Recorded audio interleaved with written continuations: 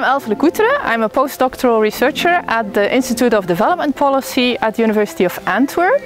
I study gender relations and other power relations and how they influence the way people make decisions about resources that they manage together. Working together with HRNS not only made it possible to assess the impact of the gender household approach, but also to scientifically prove that by changing the way decisions are made in farming households, you can make smallholder farming more efficient and more gender equitable.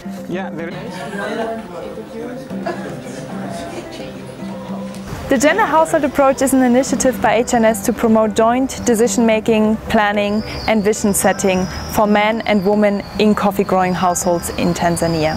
In HRNS household approach, we bring the woman and the men together to improve farming. Change agents are selected couples in their farmer organization.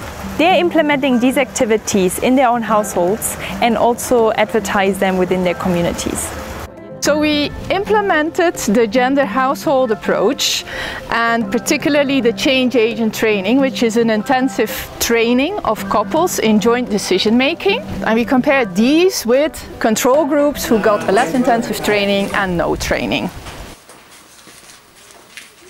What we aim to achieve in this seminar is to increase women participation. Also, we aim to achieve that we increase number of leaders.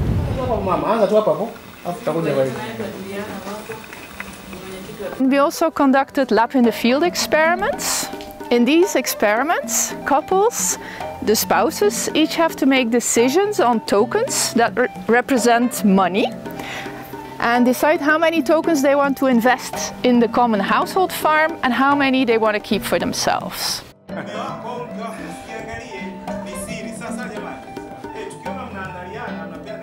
We also see that change agent couples increase their coffee income more than others, and they're more likely to be food secure.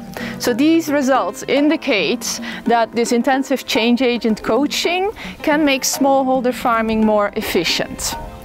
In terms of gender equity and women empowerment, we found that the intensive change agent coaching made women to be more involved in important strategic household decisions and about the use of recommended practices for coffee. They are better informed about the coffee income, and they own a larger share of the household livestock. Well, we also learned that changing intra-household decision-making takes probably longer than 1 year to really realize, because it goes against norms and customs that people are used to since childhood.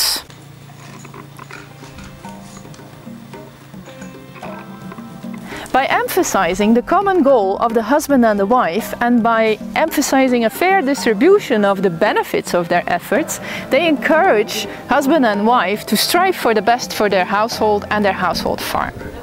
At the same time, the gender household approach empowers women by explicitly promoting that they have a voice in important decisions in the household.